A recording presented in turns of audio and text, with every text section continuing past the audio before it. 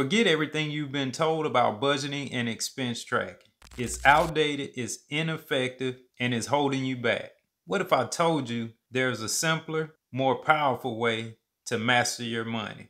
What's up, future millionaires? I'm Lou, making wealth accessible through credit. First, out of desperation, I figured out a way to create income out of thin air. Next, I focused on the outcome I wanted instead of chaos. Now I'm going to show you the exact system I use to make the outcome I wanted a reality. Let's get started. So let's talk about traditional budgeting being like that diet that you can never stick to. You know, the one that leaves you feeling deprived and dreaming about financial cheat days? Yeah, that one. So here's the issue. Traditional budgets focus on restrictions, making you feel like you're in financial prison. They're all about looking backward, obsessing over what you've already spent. They don't account for life's curveball. And me and you know life's full of them. Worst of all, they keep you in a scarcity mindset, always thinking about what you can't have. But here's the reality. You're not the problem. The budgeting system is. It's time to break free from that cycle and start thinking differently about your money.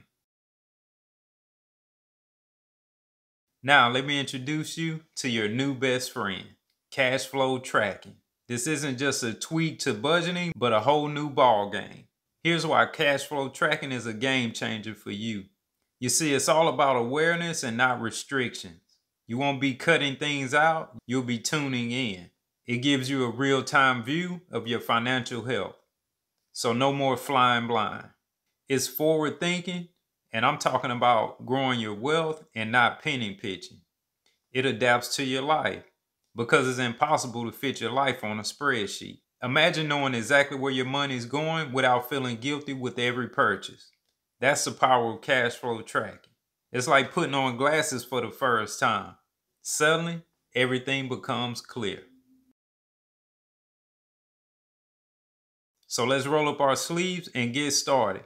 And you know it's not rocket science. So we're going to create a 31-day tracking sheet, which is way simpler than the traditional budgeting way, because you don't have to focus on what you need to take out or cut back on. So here's how you do it. Grab a sheet of paper, open up notes on your phone, or log into Evernote. Number from 1 to 31, and each number represents each day of the month. So for each entry, you already have the dates numbered, so all you have to do now is look at your bill, see what that date is, make a description of it, and the full amount of that bill. And make sure you put the full amount. You don't want to break your bills up in weeks. You want to be able to pay all your bills in full. And in the future, I'll show you how to pay your bills down a lot faster. Now here's where the magic happens. Every week you want to take a quick look at your sheet, and as you're looking at it, what patterns do you see? Maybe you're spending more on eating out than you realize. Or maybe your side hustle is bringing in more than you thought. And remember, this is not about judging yourself. It's about getting curious about your own finances, which all of us should be. Every entry on that sheet is a piece of your financial story.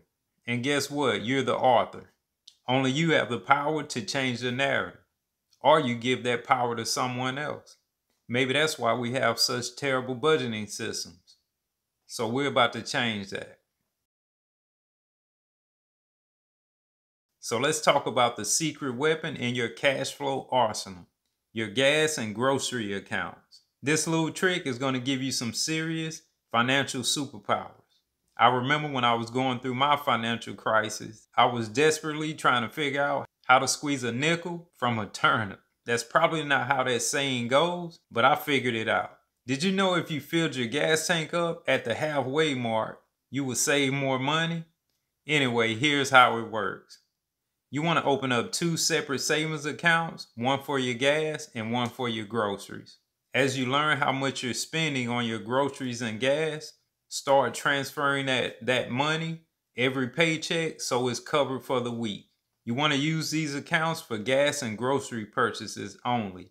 Why is this so powerful? It creates a clear boundary for these fluctuating expenses. You always know exactly how much you have available. It prevents overspending without feeling restricted.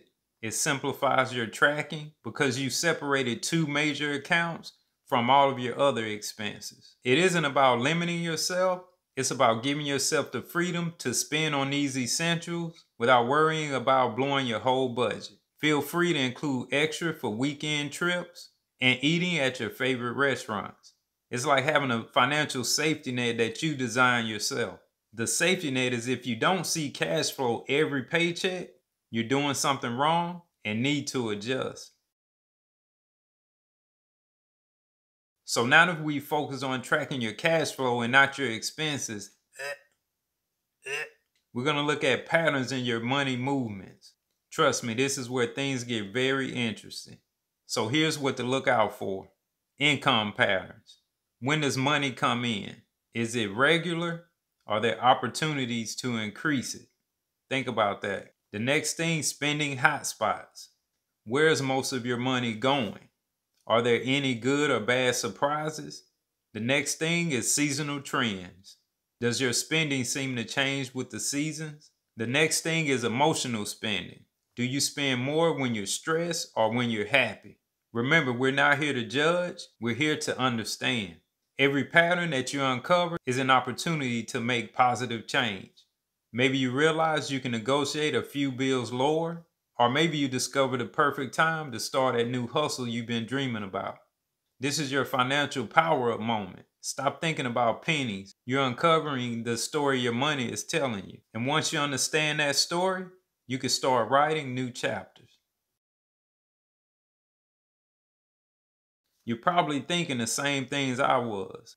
This sounds great, but I'll never stick to it. So let's tackle some of the challenges I had and maybe some that you may come across. Challenge number 1, I'll forget to track everything. What I started doing is using my phone. That you have free apps on your phone and there are some you can download. I still use my phone to this day. It's free.